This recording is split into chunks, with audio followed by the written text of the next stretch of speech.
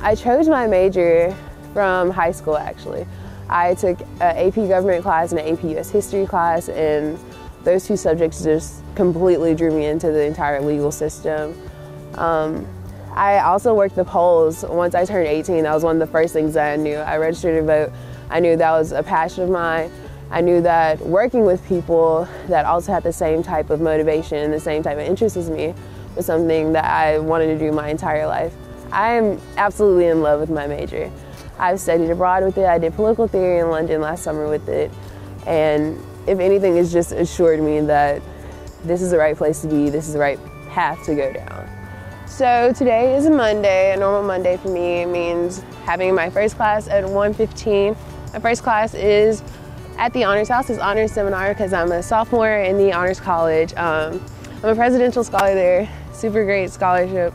I'm going to this class, and it's basically a class where they teach you critical thinking skills. So today we're kind of wrapping up because it is towards the end of the semester. Today is a little bit slower than my normal Monday, but I'm normally so involved that Mondays have me running literally from the time I wake up until the time I go to sleep. So this class I'm going to is my favorite class this semester.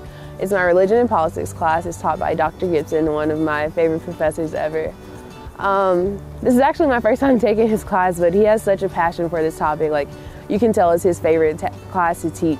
And I think it's interesting to study religions that I've never had any personal experience with, and seeing how they react politically, because that's something that's going to be important if I do pursue a career in politics.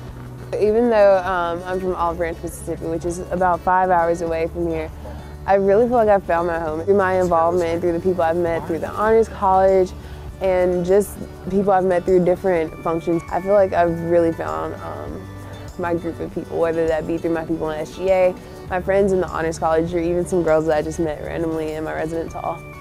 I think that no matter where you go on this campus, or even in Hattiesburg, there's someone that you can relate to on some type of level.